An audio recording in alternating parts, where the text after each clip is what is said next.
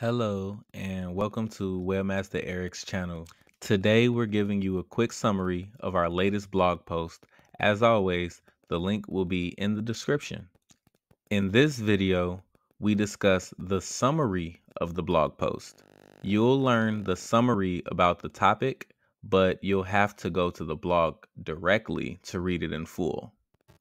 To dive deeper into this topic, visit our blog at webmastereric.com/blog-post or click the link in the description.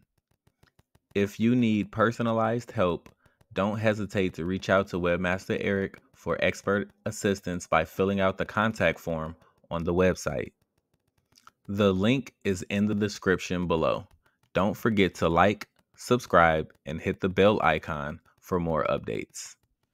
The article Exploring Free Website Design, a Comprehensive Guide, discusses the importance of having a website in the digital age and highlights the availability of free resources for web design.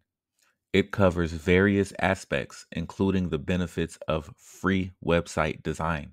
Popular website builders like Wix, WordPress.com, Weebly, Google Sites, and Webflow, as well as design tools such as Canva and GIMP. Key benefits of using free web design tools include cost effectiveness, accessibility, quick setup, and the ability to experiment without financial risk. The article also outlines best practices for creating a successful website, such as defining the purpose and audience, maintaining a clean design, optimizing for mobile, focusing on content quality, and implementing basic SEO practices.